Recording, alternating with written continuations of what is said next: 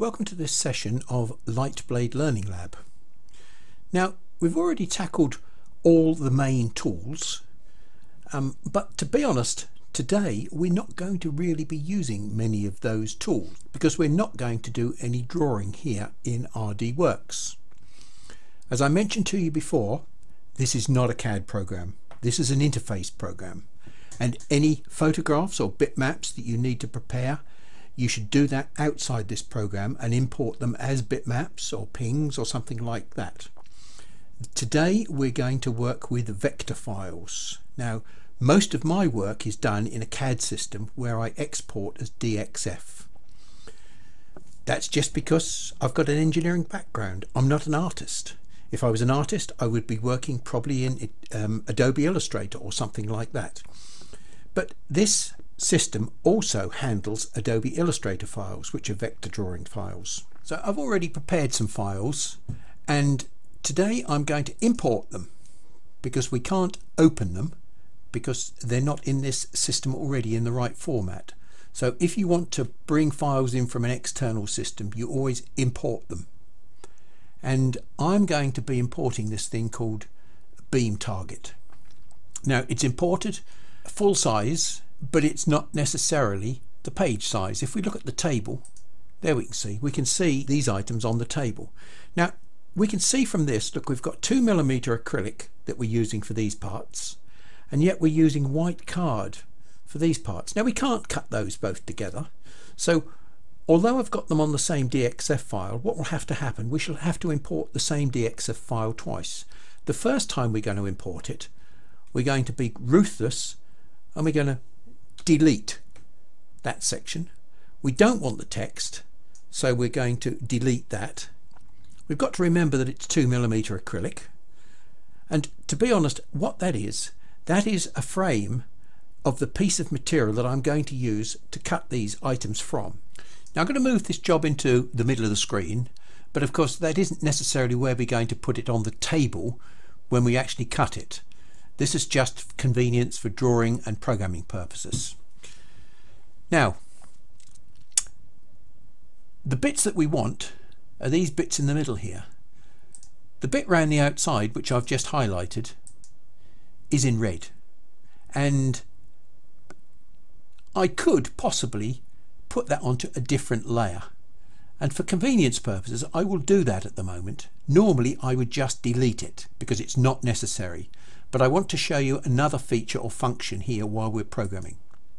So I'll pop that onto a blue layer at the moment, and that blue layer, I'm going to put it up here, and we're going to have, I've double clicked on that blue layer to open up this parameter window, and it says, is output yes or what? No. Well, if I want an output and I want this to cut, then I would have to say yes. But because this is the outside shape of the material that I'm going to be using, I don't want it to cut.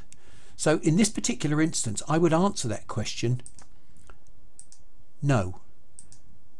And now everything else down here is just unimportant because I've said I don't want an output. So you can hide certain parts of the program if you wish by putting them on a different layer and then using this function here, is output.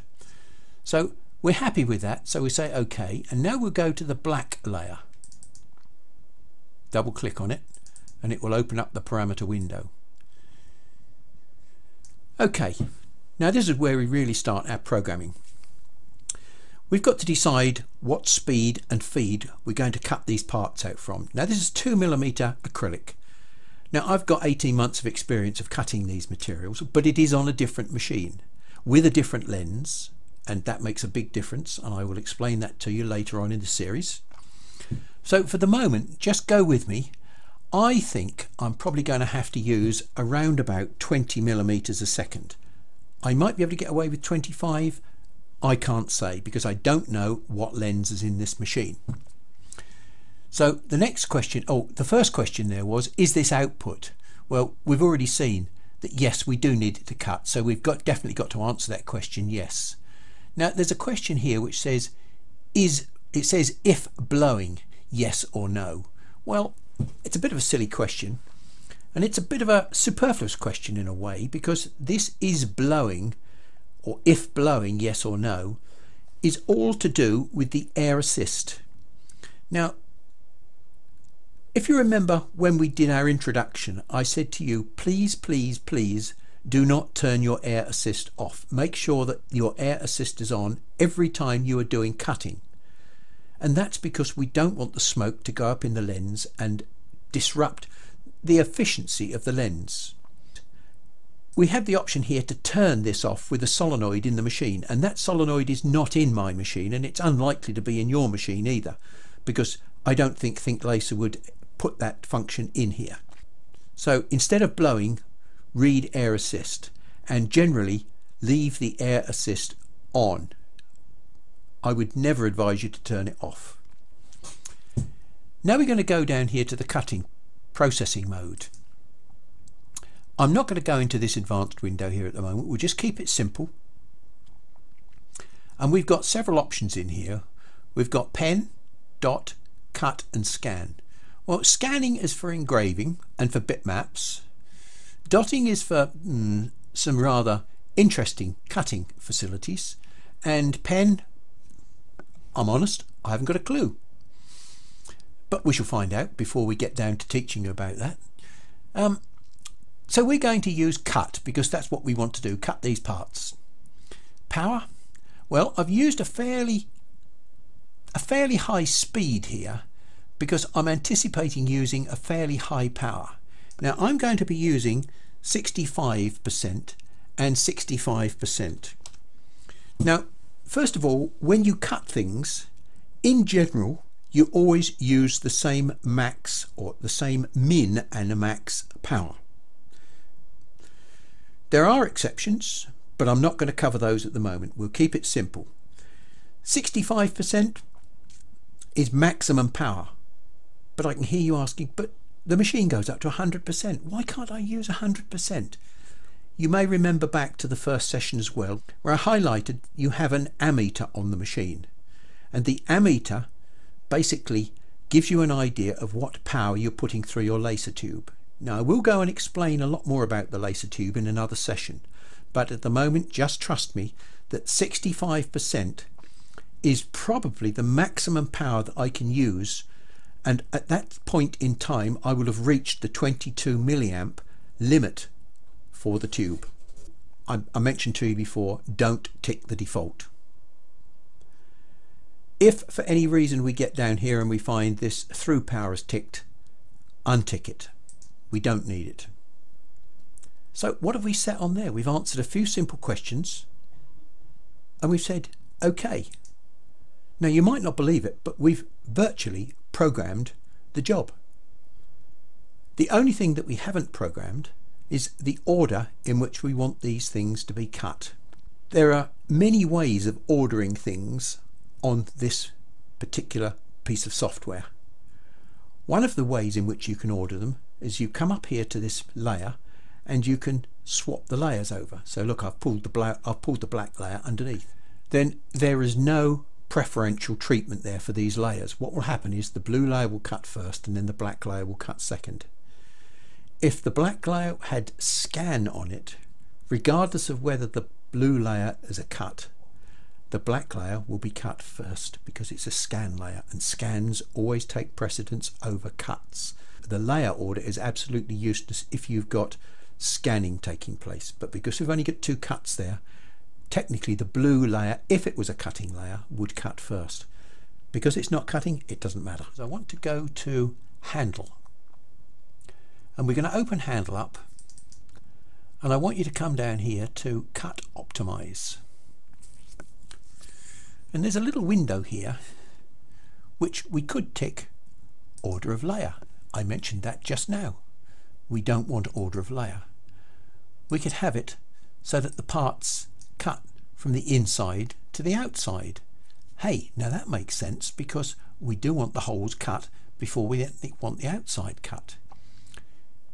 I'll leave that on for a minute because I want to show you something else. Start point optimize. It doesn't matter whether that's on or off. This block handle I can't answer your question because I've got no idea what it is. And then we get these directions, which allows us to cut up from bottom to up, left to right, right to left. Different ways of processing the job. I'll tell you what, let's do bottom to up. So we've made this selection at the moment, and I've done nothing to these parts. Would you like to have a preview of how these parts are going to be cut? Let's do that. Up at the top here we've got a little television screen, and if I click that preview screen, we've got something here called a simulation. Now what I would do is I would put these sliders down in the first instance towards the bottom, maybe not very far down. The top one I would put that probably about halfway along, and the bottom one I'd take it towards the start, but otherwise things will happen very quickly. So we're going to do a simulation, and let's have a look what this simulation does. Press the simulate button and then move across to the slider so that you can change the speed.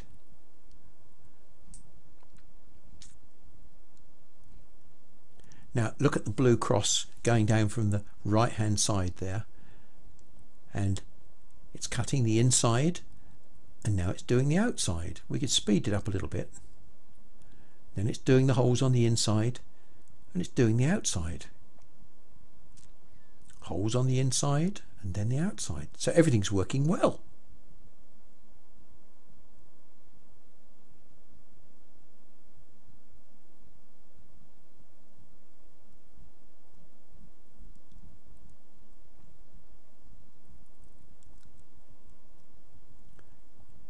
And there we go. We've just proved that this job will run perfectly, and I've had to do no more programming than that. So I can close this down with those settings, which are not my favoured settings, but with those settings, and you would notice that it started from the bottom and worked its way along and up, and it worked from the inside and did the outside second on every one of these parts. That's almost as difficult as it gets to program these simple parts. The program's written. The only thing that we haven't done now is to get it into the machine. I need to plug in a memory stick to this PC, which I've just done. We need to come down here, as I mentioned before, and check that the device is on USB automatic. The one thing that we don't want on is something down here which could be on ticked path optimize. Leave the path optimize off, my advice. And then this position here, leave the current position on. Don't choose another one. And then we're going to save this. There's two things that you could do now. The first thing is, if you're likely to use this file again, which is possible, we need to save it. So we can save as. Now you'll note that down here it says it's an RLD file.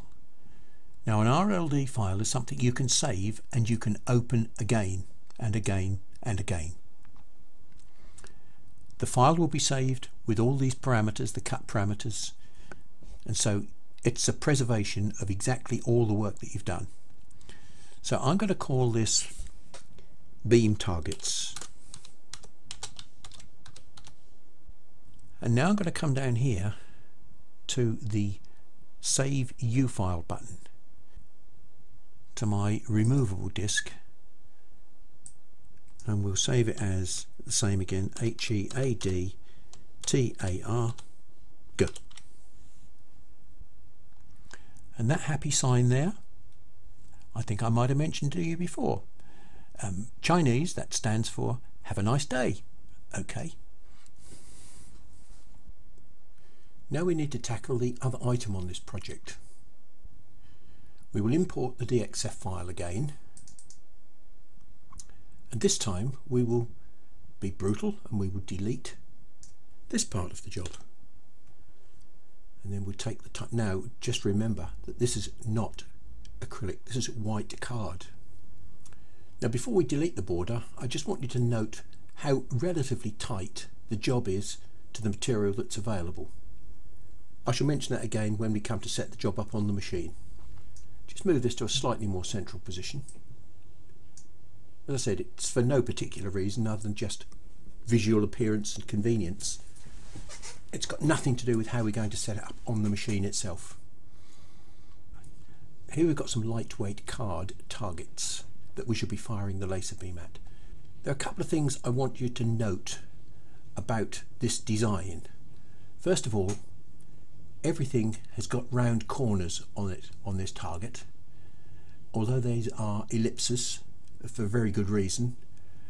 I will explain that later on. They're not round targets. Even though the mirrors are round, the targets are not round. When it comes to writing the programs, we're trying to achieve burn lines only, scorch lines on the surface of the material, and then we're trying to cut round the outside shape. The outside shape, if we look carefully, right at the very top here, you'll see that it's not complete. The line does not go all the way round, and that's purposely done so that these pieces stay attached to the sheet of paper. They remain in there so that you can pull them off as you need them. So how are we going to achieve these two different power levels? One for cutting and one for scorching. The simple way is to put them onto two different layers. So what I'm going to do is put a marquee, and watch carefully what I'm doing with this marquee. I'm just covering all the targets on line 1, and I'm now going to let the marquee go, and you'll notice all the targets have turned red. I didn't turn the outside shapes red because the marquee only covered part of the shape, the outside shape. To collect a shape, you need to cover it completely. Okay, so we've collected all that line of targets. What I'm now going to do is to hold the shift key down, and I'm now going to collect the second line of targets. And you'll notice that they've joined the first line of targets. Now I've still got my shift key held down, and I'm going to do the same thing with the third line of targets. Okay, so now I've actually highlighted, collected, whatever term you want, all the targets. Now I'm going to come down to the bottom here, and I'm going to click the blue layer and watch what happens. First of all, you'll note up here that we've created a blue layer at the top right hand corner. So what I'm going to do is double click on that blue layer, click, and that will open up the cutting parameters. Well, I said cutting parameters. In this case, they're going to be scorching parameters. It's a bit of a difficult decision as to what speed we should run at, because I could put 500 millimeters a second in there, but it wouldn't change the speed of the head. Now let me just give you a little explanation that might help. I own a Ferrari, I wish I did, and I live on a block that is about 200 meters square, and I'd like to go racing around the block. Every time I come to a corner, I have to put the brakes on, slow right down and go round the corner. Then I can put my foot down and I can accelerate like Billy-O, and off I go again. But no sooner have I got up to about 50 miles an hour and I've got to put the brakes on for the next corner. So owning a 150 mile an hour Ferrari has no benefit to me as I'm racing around this very, very small, sharp cornered block. Now things would be slightly better if I lived on a 200 meter circular block, because at least I could get up to speed and I wouldn't have to keep slowing down every time I got to a corner. So that's the basic analogy that I want you to remember when you're doing laser cutting. Every time you get to a sharp corner, the machine has to slow down, stop and change direction. If you put radiused corners on your design wherever you can, and it's not always practical, then the laser will move smoothly around the corner without slowing down as much. So that's a very simple design principle which I'd like you to understand from the start, and hence the reason why I've got round corners on all these targets. I don't want the beam to slow down and burn through in places. I want the speed to be kept as high as I possibly can. Running it at 500 millimeters a second is a waste of effort because it just is never going to get to 500 millimeters a second. So I'm choosing a number of 200, and I think that will be fast enough to not burn through. Well, the first question is always, is output? Well, yes, we want some output. So we've set the speed. Now we're going to this if blowing. We'll ignore that because that should be set to yes. Processing mode. Well, we've got two choices. We can either scan or cut. We don't want to scan, because I will show you how poor scan is at doing that particular job in later episodes. This is what we need to do. We need to have it on a cut. Bearing in mind we're trying to only scorch the surface, we need to have the power as low as we can possibly get it. Now, I don't know on this particular 60-watt tube what the minimum power is I can use. It isn't 0%, because if 0% is programmed in, the laser won't fire at all. The laser probably won't fire until about maybe 8, 9, 10%, somewhere in that sort of region. So I'm going to set the power down to about 10%, and we'll see whether or not that's enough. We can always edit these values on the machine, and we'll go through that if we need to. So I'm going to set my max and min power to 10%. Laser through mode is unticked, and that's it. We've only got two parameters to really set: speed and power. Okay. Now we've got to work out how we're going to cut the outside shape, and to do that we're going to have to bring up, double click, click, the black layer. Again, is output. This question is really asking, do you want me to include this item when I write a program? The answer is yes, we do want it in the program. Speed, I think I'll go for something like about 80 millimeters a second, and I'm going to probably use a power of maybe 20, possibly 25%. It's not an exact science. So what we've got to do now is make sure we get these things in the right order. We want to make sure that we scorch the targets first, and then we cut the outside shapes second. Now I'm going to take you back up here to the handles, and we're going to go to this cut optimize. Now we're going to have to adopt a slightly different strategy this time.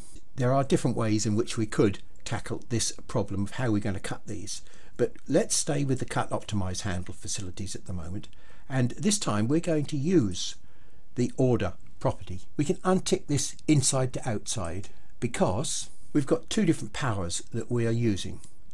If we use the layer order, we could ask for all the blue layer to be done first, and then for the black layer to be cut afterwards, and that's the sensible thing to do.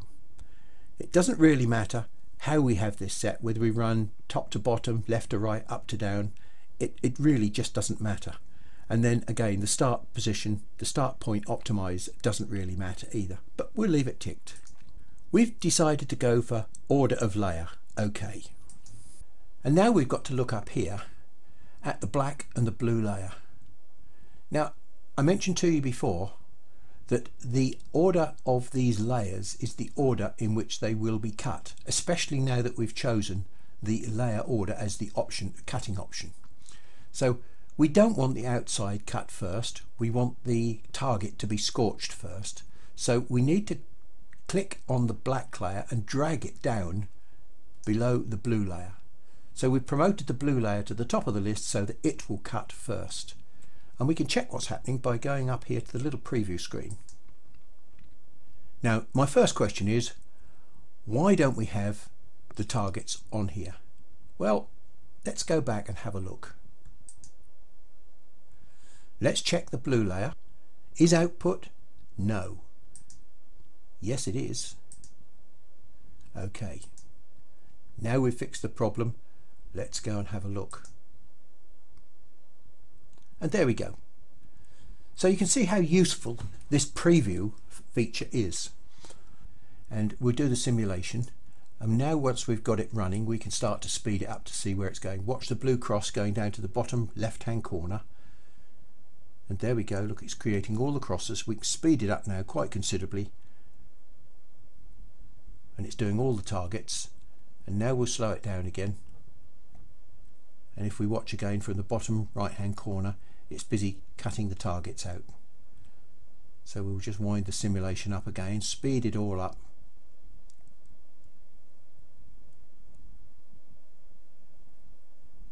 And there we go, 100% success. And now all we've got to do is, first of all, we've got to save this to a file, which I'm not going to do because you've already seen me do that. And then we've got to save it to a U file. Again, I'm not going to demonstrate that because you've seen me doing it. So we shall finish up at the machine to see if we can start cutting these items. So here's the piece of material that we're going to cut our parts from. Now, there's probably just about enough material there to do the job, so I don't really want to experiment with that. I have a piece of material here of the same type which I've used for another purpose, and built into the machine here I have put already a 40mm test square, which I'm going to use to just check the cutting parameters before we start doing the real job. Okay, so we've got our 40mm square in memory already. So I'll just press enter, and you'll note here that at the moment I've got the speed set to 20mm a second and 65% power. Now that will be my first attempt. Now I'm going to drag the head very slightly towards the 0. Not that 40mm square is going to worry me. We're now going to show you the startup procedure using the autofocus, which should automatically set the focus of whatever lens I've got in here to the right position. First of all, we need to press the ZU key, and that gives us all these options down here. Now right at the bottom of the list we've got autofocus. Now sorry, before we start, what I've got is something there called a Z move at the top. You would naturally think that if you want the table to go up and down, you would press the up key to send it up and the down key to send it down. No, it doesn't work like that, because as you can see, the up key and the down key rotate you round the menu. Right, let's get back to Z move. To get the table to drop down, you'll need to press the left hand arrow key. And if we just watch, with the left hand arrow key, whoops, that's a little bit strange. They seem to be the wrong way round. Intuitively I would have thought the left key is a minus key and the right key is a plus key. Doesn't do that, or an interesting point. So we've driven the table down and we can drive it up and down manually. Now we're well clear of the nozzle.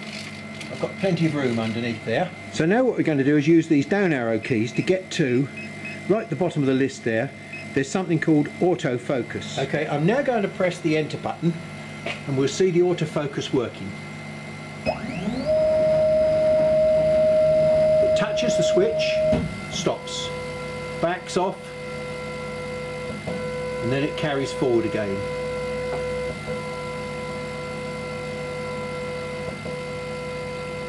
And then it backs off a little bit more. And that's the correct autofocus position. The autofocus switch is actually about 6mm above the surface here. So we're ready to run my 40mm test square. Now I can either drive the head around, or in this particular instance, because I've got the cover open, I can actually set my material where I want it to be. Now remember, and I keep stressing this point, that we're working from this top left hand corner here, and we should draw a 40mm square out here. So just to prove the point more than anything else, what I'll do, I'll put my material on that corner there. Right, now I could have driven the material, I could have driven the head to that corner, but I've moved the material to that corner. So let me now press something on the machine called the frame button, and what it will do, it'll just tell me where the head is going to move. Yeah, well, it jumped well out the way because I forgot to set the origin point. So let me drive it back again to that point just there. And now I'll press the origin button and do it properly. Now we'll press frame, and there we go, there's my 40mm square. The sort of things that I do instinctively have got to come to you slowly. So the first thing you need to just think about is, have I got my air assist on? Yes. Is everything clear? Yes. What am I missing? Well, there is one big thing that I'm missing, and that's the extract system.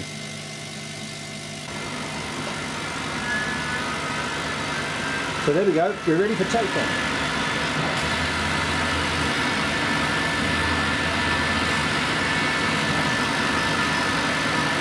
Now, did I cut through? Yes, I did. This frame that's here, this aluminium frame, is a reasonable point. I can actually use that almost like a reference square in the corner there. And to make sure that it is square, because the whole table can move around, push it to that back corner over there, and then we should know that the frame is square with the machine basically, and then we can slide this piece of material into that corner there. And then we can drive the head up towards the corner of the material. So I've got my memory stick plugged into the machine, and now I'm going to press the file button. and that will enable me to get to the second menu there. So I press this button and we get across to the U-disc. Now I can press the enter button and I get the U-disc menu, and I need to read the U-disc to start with, and on here I should find head targ and card targ. They were the two files that I need to transfer into this machine.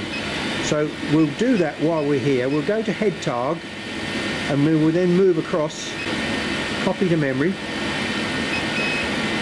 copy successful, enter, card targ, copy to memory, copying, enter, enter, escape. Okay, and there's my card targets in machine memory. So now I'm going to go back to file, oops, escape, back to file, and now we're going to find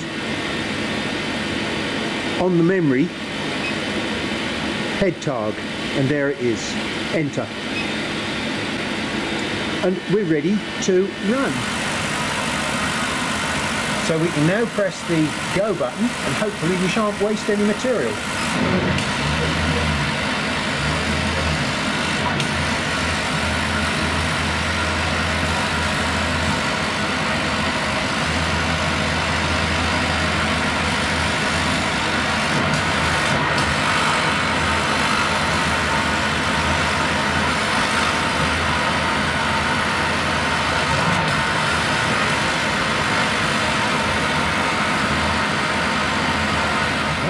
Let's see how well this is cut. If it's cut well, I should be able to just lift this off. Wow, that is superb. Now, my fear with this honeycomb bed is that it would mark the back of these products. Let me just have a look across this edge here and we'll see whether or not my fears are in any way founded. Well, very slightly, but I don't think anything, there's certainly no marks on the back of the product there. And if we look along the edge and I catch it in the light right, let's just see if we can catch it in the light right. Yeah, maybe like that. You probably just can see some little marks on the edge of the material there where you've got little reflections off the honeycomb edge. But if that's as bad as it gets, then I should be very pleased.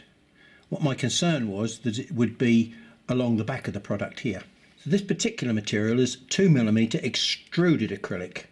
Now, extruded acrylic has got slightly different cutting properties to cast acrylic. Cast acrylic tends to produce a really lovely clean edge with no burrs. This has got a protective film on it. As you can see, I'm having a bit of trouble getting the protective film off. But protective film is the thing that I think is stopping it from being damaged by reflections off of this surface. And it's done a pretty good job actually. I can't see when I hold that up to the light and catch the light on it, I can't see any marks on there at all from the honeycomb. One or two just round here, there are definite marks around the edge, but that's nothing, absolutely nothing. There's a little sharp edge all the way around the bottom edge there, which happens with, it's almost like a little burr, which happens with extruded acrylic, and you tend not to get that with cast acrylic. Now the next part of the job involves A4 white card, and that's the website that I got it from. It's 300-gram craft card. I bought this card for manufacturing Christmas cards and birthday cards, and to be honest, it's not very good for doing that sort of work. It's a lovely card, a lovely stiff card, but it's got so much china clay in it that it actually smokes on the surface and it produces not a very good. So I use this for all sorts of test work, and particularly what we're going to use it for now, which is to make these targets. So again, we can tuck it up in the corner there, so we've got a nice reference to work with. Now you don't need to see me loading the program again because you've already seen it. I've got my program in and loaded now, and technically I'm sitting right in the corner of the sheet here, but of course this is not 2mm thick material, this is only probably about 0.5 millimetre thick. So I really ought to go away and do the autofocus again. So we'll drive the head out into the work area, and then we'll use the ZU key and I'll carry out the autofocus procedure again. Okay, done. Now I've got my origin still set in the corner there, so technically I don't need to go back and reset my origin. So what I'll do, I will now just do a frame test, and the first thing that should happen is the head should drive towards the corner to find the origin, and then it will run round, and we've got to check that it doesn't run off of the paper anywhere. A little bit tight there, plenty of room there, a little bit of room there. So really we could do, and it's tight along the back there. So what we'll do, we'll drive the head forward slightly and in slightly, too much, about there. We'll press the origin button there, and then we'll do a frame again and check it again. That's good, that's good. And that looks as though it's tight on that edge there now. So we need to come back just a shade, like that maybe. One more. That about there is good. Origin, I'm happy with that. So we're just going to go for it. We'll see what happens.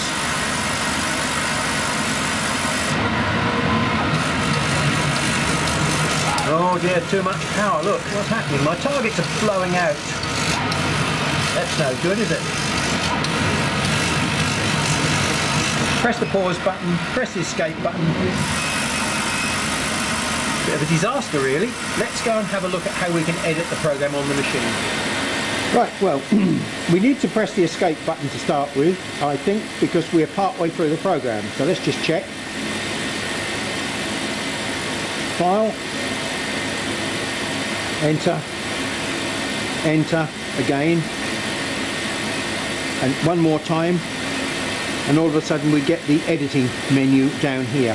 For the blue layer, if you remember, the blue layer was the target itself. So we need to edit the blue layer. We come down here to the speed. Now I don't think the speed is the issue. To be honest, I think it's really the power. Now I don't know what minimum power, as I said to you, I can actually operate this machine on. Let's take it down to as low as, oh goodness me, there's the reason. Look, a mistake on my part somewhere, 65%, no wonder it cut out. But while we're here, we will edit this power down to, we'll take it down to 10% and we'll see what happens. And then we press the ZU button again and we come down to here. And we correct my obvious mistake. %.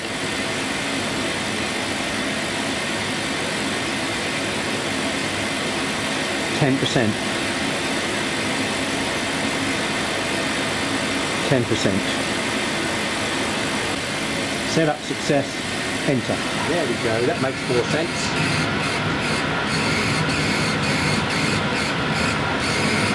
And I can hear. Can you hear how hissy that sound is?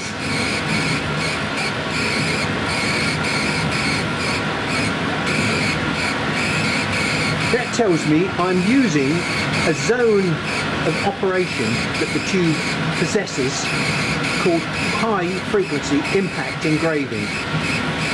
Now, I will explain to you in another session what that's all about. But it makes a lot of noise, as you can hear. That's not bad at all.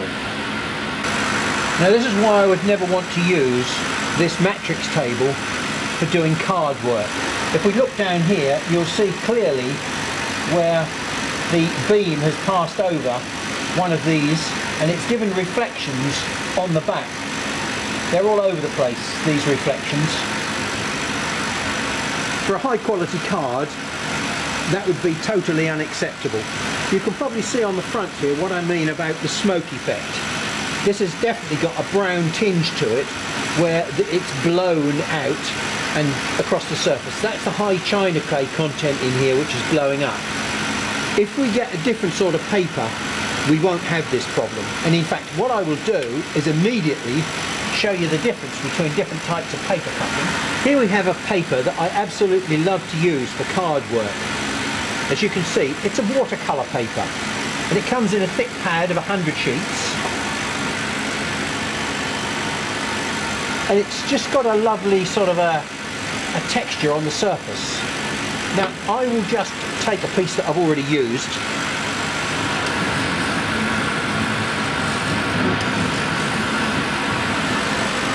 I think you can probably see that this is a much cleaner cut. There's virtually no browning at all around this cut here.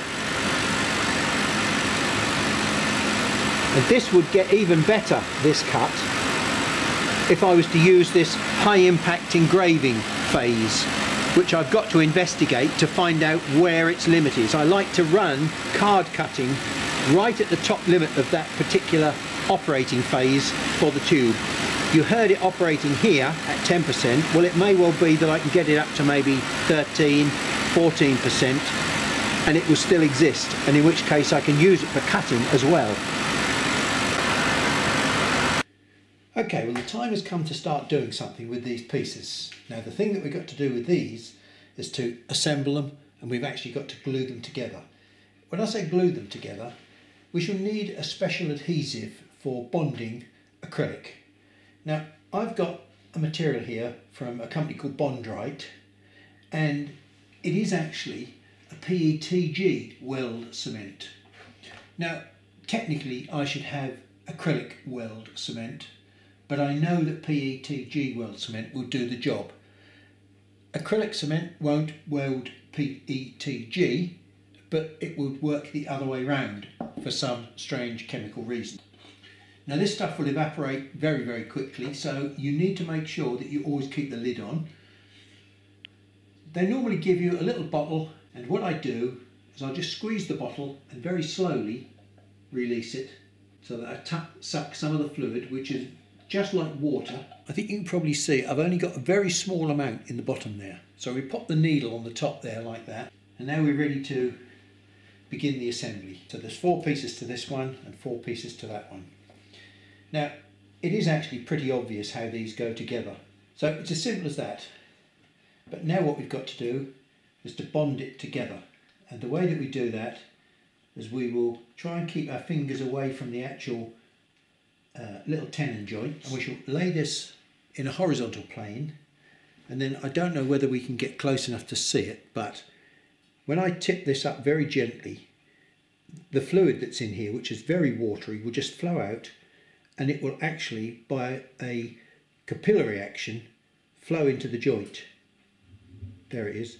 That's as simple as that. It produces a really neat little joint. Now, I've got to hold that for something like about 10 seconds, 15 seconds, just to get it to bond and dry off. And again, I'm going to run this very gently, just turn it off of horizontal, and then when it runs, just go straight along the joint. Now, after about 15 or 20 seconds, that will have fixed. And then I can run along this joint as well. There. And there. Now, I don't know whether you can see it in this light, but here's the marks that I was talking about along the back edge there on the edge. Those marks haven't affected the surface of the material, but they have actually just impacted along the edge there. That's the reflections off of the honeycomb section. It's not a major issue, it's just interesting that I can see them. Well, there's our first target holder made, and we'll pop our target on there. The target locates here, and so it's repeatedly sitting in the same position so that we can fire a laser beam at it.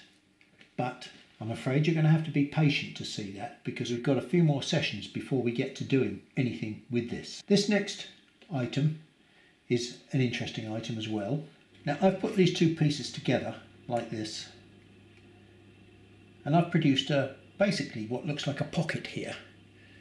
Now, you would normally make that out of one thick piece of material, and you would mill a pocket in it, or you could make this out of a piece of 6mm, say, acrylic, or 5mm acrylic, and you could try engraving a sort of a pocket in there, but it wouldn't be all that accurate.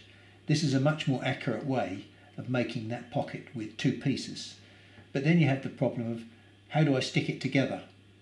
Well, we have got this stuff, remember, but I'm not going to be using that for main location. What we're using these pieces.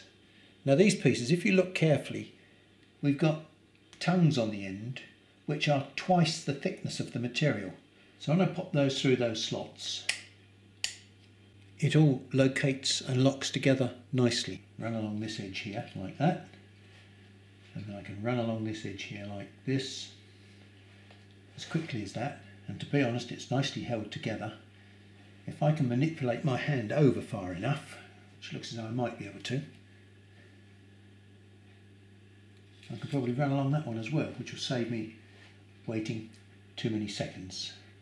Now the only other thing that we've got to do is this piece here is a little bit on the flimsy side.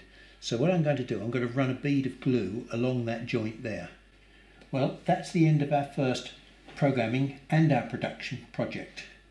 Now these items will be used at a future date, and we've got a couple more that we're going to manufacture that will be used in conjunction with these during one long session for checking the performance of the machine, so that we've benchmarked the machine.